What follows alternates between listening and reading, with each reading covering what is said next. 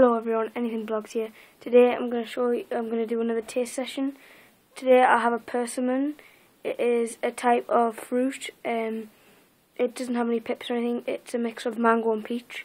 It's been discovered not long ago. I found it in the shop, so I got one. So yeah, here it goes. I'm going to try one. There's no seeds, no pips. I've just saw them lately. I googled it.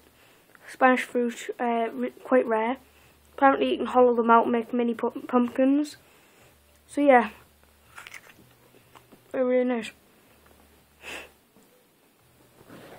Any Blogs signing out.